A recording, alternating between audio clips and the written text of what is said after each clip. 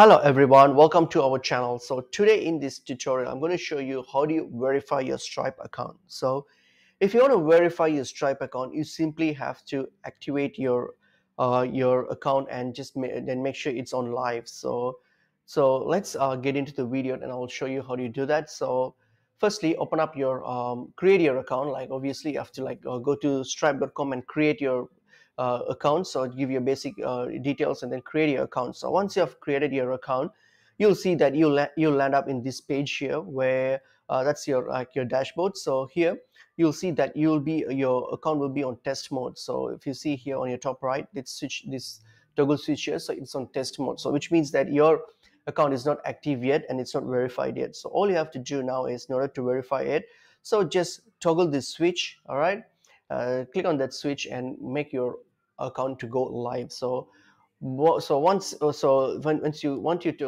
that switch, then it's going to ask you for your credentials and your business details. So in order to verify, just provide your business details like your address, location, all those information. And depending on your location, if that information is sufficient, then your account will be on active at the moment, like this is now on live. So if your account is on live, then that means that your account has already been verified and active. And also you will be needed to provide your banking details as well. So it will ask you for your bank details as well. So depending on where you're operating, so also provide your bank details, so your company details and bank details. Once you provide those information, your account will be activated. That's pretty much simple as that.